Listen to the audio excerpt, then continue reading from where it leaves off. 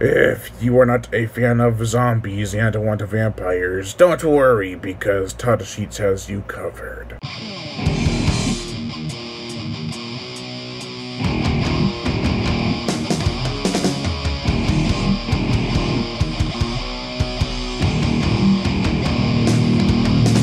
Kings of Heaven, walking on my way. Dominion. This 1992 horror film is the 7th Todd Sheets movie I've ever seen.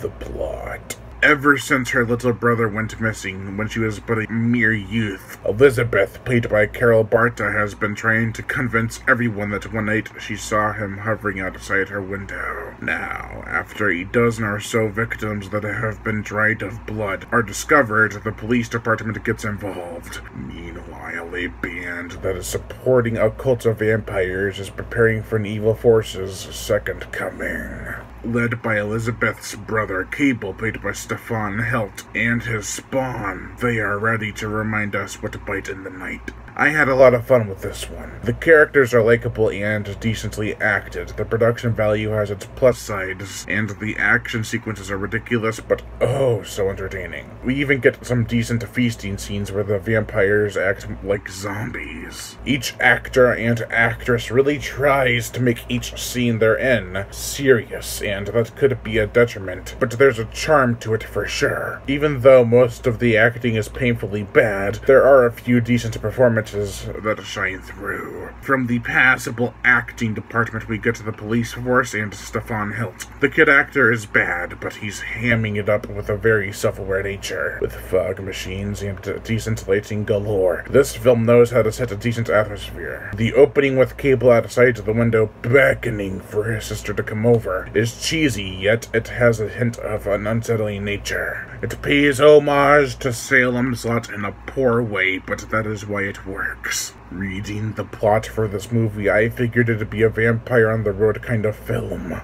It soon took me by surprise with its chilling, cheesy opening and story that does take place. The scene where the band plays in an auditorium was hilarious, though. It's one of those scenes where you'd figure that one of the actors would watch it again years later and feel embarrassed. However, seeing the cast have such a great time with each movie they make with Todd Sheets, I'd say they'd relish in the cheesiness of it all even years later. That's a given with all of Todd Sheets' films. They have heart, ambition, and ingenuity, and that does shine on screen.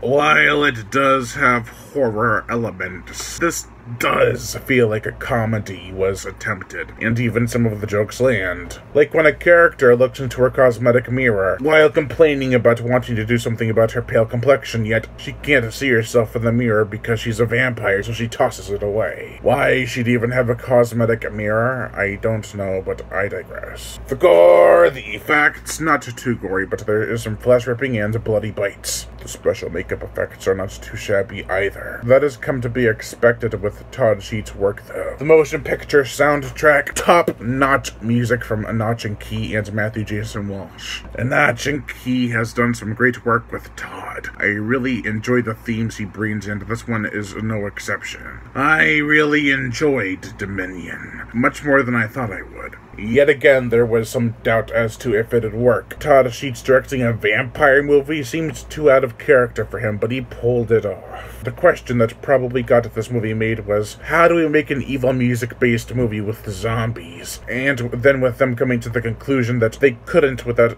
making the zombies talk and operate like people, they came to the next best solution. Motherfucking vampires. Even though we don't see many vampires that bear fangs, if any at all, still, with fun characters, acting, gore, music, and genuinely charming atmosphere, I feel comfortable saying that overall I give Dominion a 3 out of 5. I am Brian Gatto, host of Horror Show Entertainment. Make sure to like my Facebook page in the description below to comment and subscribe.